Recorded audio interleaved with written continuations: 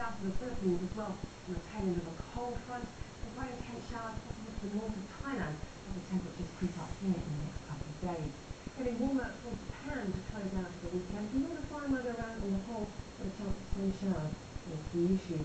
Central and southern China still plagued with rather thick clouds, other chance of light outbreaks of rain here. For Hong Kong, though, the warmer outlook we've had in a few days, delicious and brightness.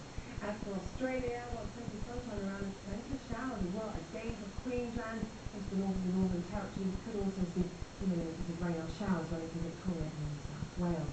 Looking a lot quieter today in the east of the USA as I think they're all the way from here. Saturday and Sunday, after spring sunshine comes from you.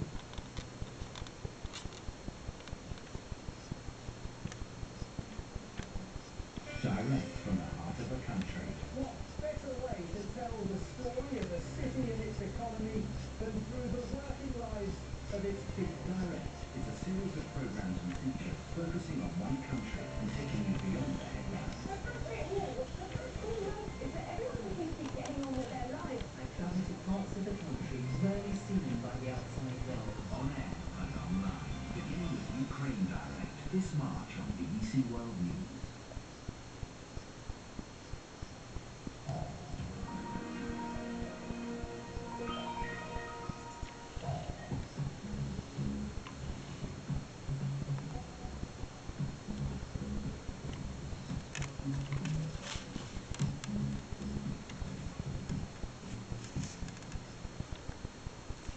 India's banking industry is booming, but not everyone is feeling the benefits.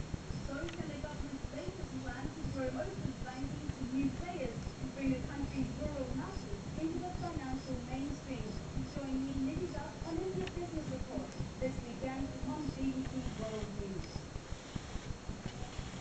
In a world where mobile books are available on the web, is there any point to a place like this? This week, Click is at the British Library in London, one of the largest research libraries in the world,